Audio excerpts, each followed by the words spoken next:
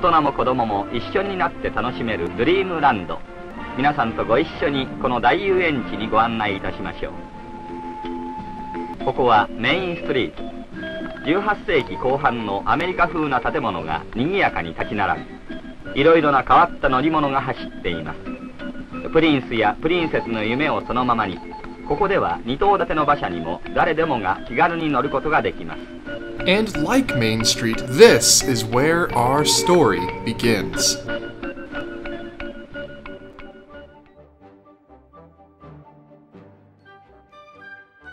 Take a journey with me, if you will, back to the year 1961. Yuri Gagarin becomes the first person to ever be put into space and survive. John F. Kennedy has just become the President of the United States of America. The first Six Flags park, Six Flags Over Texas, opens in Arlington, Texas. Disney releases the beloved movie Babes in Toyland, and a small theme park in Nara, Japan opens to the public for the very first time. Except if you had paid a visit to Anaheim, California, the park may look eerily familiar to somewhere you may have been before. And there was good reason for that. If you or I were to visit this park, we may think it was a knockoff of Walt Disney's original Magic Kingdom in Anaheim, Disneyland, but the truth was that this seemingly knockoff Disneyland was way closer to being an official Japanese Disneyland than we may have realized. This is the story of the construction, planning, opening, operating, and downfall of Nara Dreamland in Nara, Japan, and how it almost became Walt Disney's second Magic Kingdom almost 10 years before Walt Disney World opened in 1971. Today is all about the downfall of Nara Dreamland. In the later half of the 1950s, Kunizu Matsuo, a Japanese businessman, visited the now opened Disneyland in Anaheim, California. During the construction of Disneyland, lots of critics agreed that Walt was going into uncharted territory here, and that he was getting in over his head and Disneyland would be a failure, yada yada. When it opened in 1955, Disney absolutely proved every single one of those people completely wrong.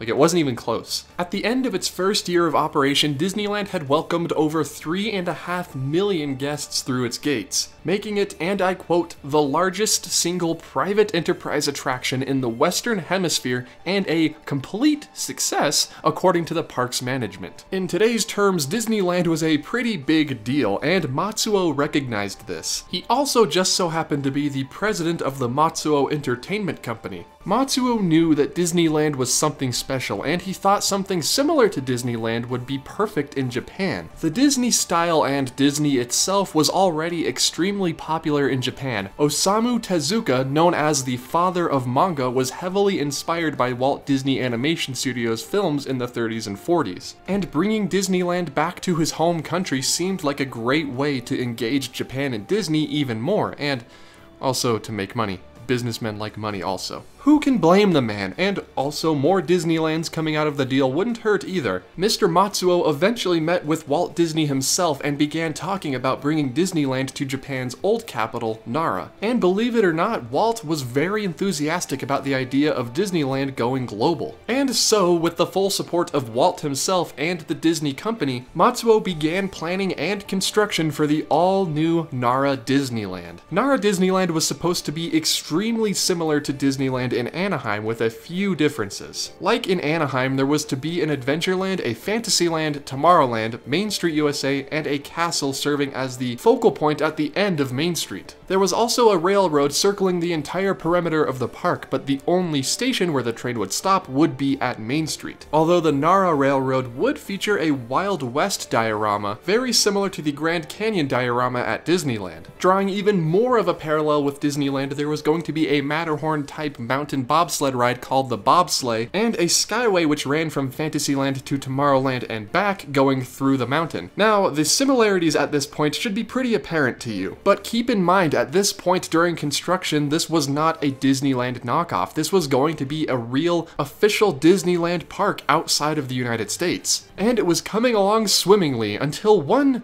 very troubling thing happened. That's right, everyone. Now we get to talk about licensing fee negotiations. Pretty terrifying, if you ask me. Toward the end of the construction for Dreamland, Walt and Matsuo kind of had a falling out about the licensing agreements for the Disney characters. With 90% of the park already completed and built in Disneyland style, you can see why the inclusion of Disney characters was so important to Dreamland's success. You can't have Peter Pan's flight without the rights to Walt Disney's Peter Pan, the Peter Pan's flight attraction, by the way, already nearing completion. You couldn't have Dumbo the Flying Elephant or Alice in Wonderland's Mad Tea Party, and so the Disney character rights were a very, very big deal. Except for one specific land in the park. You see, the American frontier didn't hold the same kind of nostalgia for the Japanese people as it did for Americans. So instead of Frontierland on the left side of the park, you would have experienced Ancestorland, themed around the history of Japan, with the houses of old samurais being on display, and different riverboats you could take around the rivers of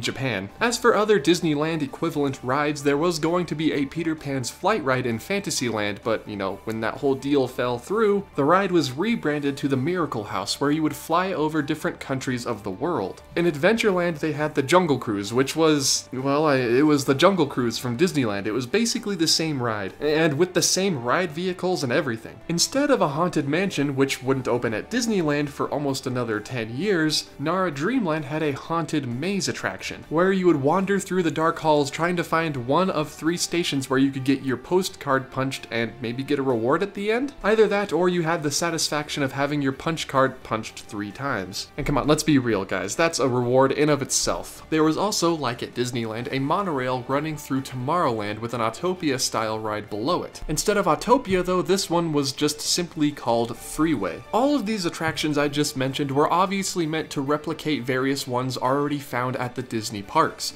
But when the negotiations fell through for the character rights, Matsuo had to scramble to create his own original ideas and characters for Nara Dreamland. The ride that was once intended to be the submarine voyage was filled in eventually and became another sort of Autopia clone. Instead, this time, instead of driving futuristic cars through the highways of tomorrow, you drove old antique cars through a flat, unthemed road. Just whatever you do, remember not to bump the car in front of you. I don't know how many times I have to say that. And with the Disney deal falling through, instead of Mickey Mouse and Minnie Mouse, you had Ran-chan and Dory-chan. 2 kids, a boy and a girl, dressed up as British royal guards. You know, the ones with the big, long, black hats? Those things. I guess maybe their British costumes were supposed to play into the castle at the end of Main Street. Instead of being a fairy tale princess castle, it was just your generic medieval castle or British castle with these 2 children guarding it. At least, that's what I'm going to tell myself to have this all kind of make sense. And on July 1st of 1961, with the construction complete, mostly, Nara Dreamland was opened to the public. And to someone like you or me who had been to Disneyland before and seen the real thing, Dreamland may have seemed like a knockoff, but to the people of Japan, it was the closest thing they could get to Disneyland at the time. And at its peak, Nara Dreamland welcomed 1.6 million guests per year, which is not too bad. In fact, I would go out on a limb and say that that's even good. Then in 1979, something big happened to Nara Dreamland, or more specifically, something big happened outside of Nara Dreamland. Now, there's Tokyo Disneyland. There's Chip. There's Davy Crockett. You sure we're not in Anaheim? There's the Haunted Mansion, FOB Disney World, Florida, with 999 ghosts and goblins, all made in the USA. And everyone, from country bears to enchanted tiki room parrots, seem to be singing the praises of Balance of Trade.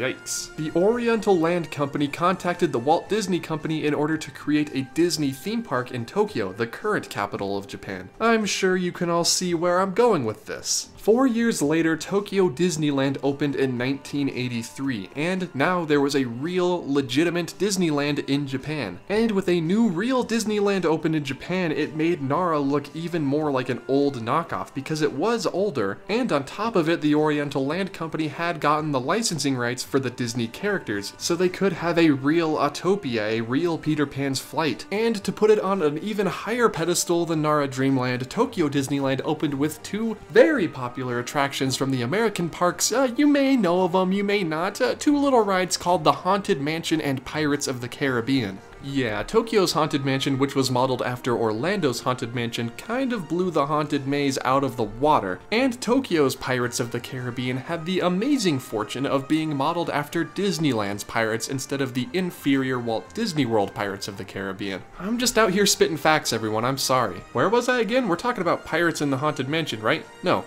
Wait, no, Nara Dreamland. We're talking about Nara Dreamland, I remember now. All of these factors, not just the Haunted Mansion, led to Nara Dreamland's decline in the mid-80s. Less and less guests would visit every year because Tokyo Disney seemed like the far better option, and to be fair, it was. And in the year 2000, you could see the park decline in not only crowd numbers, but also quality. The grounds became littered with trash, and the facades for rides wouldn't be painted for years at a time, if at all. Stores began to close their doors all over the park, and rides began to rust while they were still standing, and in some cases even operating. Even though most of the time these ride vehicles would be completely empty going around the track because of the lack of visitors. Dreamland was in a really bad place, and they didn't have a huge parent company like the Walt Disney Company to bail them out of their economic problems, like what ended up happening over at Euro Disney, now Disneyland Paris. Walking around the park in 2005 and 2006 may have seemed very depressing rather than happy and joyful, with old closed shops and rusting rides, and with the complete lack of other visitors, the place seemed run down and forgotten. And why go to the old run-down knockoff Nara Dreamland when you could go to the shiny, relatively new Tokyo Disneyland instead? And so on the last day of August in 2006, the park closed down after 45 years of operation. But instead of demolishing Nara Dreamland and building something new and better on top of it,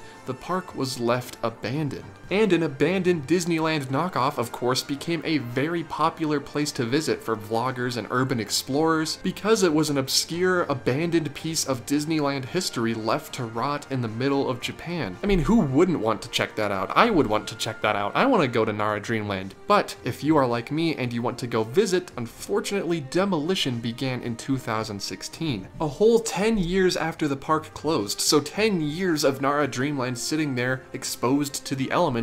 It'd be a really interesting sight to see. If you look at this aerial shot from last year, not much is left of Dreamland besides the initial footprint of the park. You can see that it's shaped very similar to Disneyland, with the railroad running outside the park. You can also see the former roadway of the Freeway, or Autopia attraction, running through Tomorrowland. And you can also see the former Rivers of America equivalent on the left-hand side, except it's less of a river now and more of a ditch. At the end of 2016, it was reported that SK Housing had bought the land, and as is the case for most cancelled and abandoned Disney ideas, as of October 16th, it would be just over a year before demolition started, and if you take a look at the site today, you're not going to find much more than a bunch of dirt and rocks. But the imprint of Japan's original Disneyland is still there. You can still see the park perimeter where the railroad used to go round and round and only stop at one place. And maybe sometime soon they'll start the development on the houses that are supposed to be going there. And everyone residing in those houses can know that they are staying on what was once the first attempt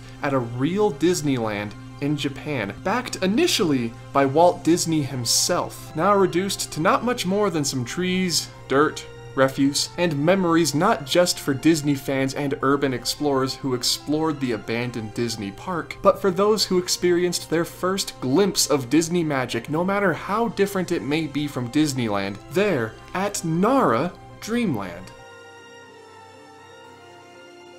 And that is the story of Nara Dreamland. Thank you all for sticking around to the end. Let me know if you enjoyed this video, if I should talk about more potential knockoff Disney things around the world, not necessarily parks, but maybe something else. Movies, maybe characters, who knows, we'll see in the future. The names you see scrolling past, though, are the names of my Patreon patrons. A massive, massive thank you to all of these patrons. They really help the channel be what it is. I wouldn't be able to do what I do without them, so thank you to all of my patrons. Make sure to hit the like button and subscribe if you're new here. If you like this kind of video, really helps me gauge interest on what to talk about in this channel, and I'm gonna go ahead and quit talking now. Everybody, thank you so much, not just for donating on Patreon, but if you don't have the money to do that, just watching the video. Thank you so much for watching and tuning in, leaving a comment. All of that really helps me out a whole lot.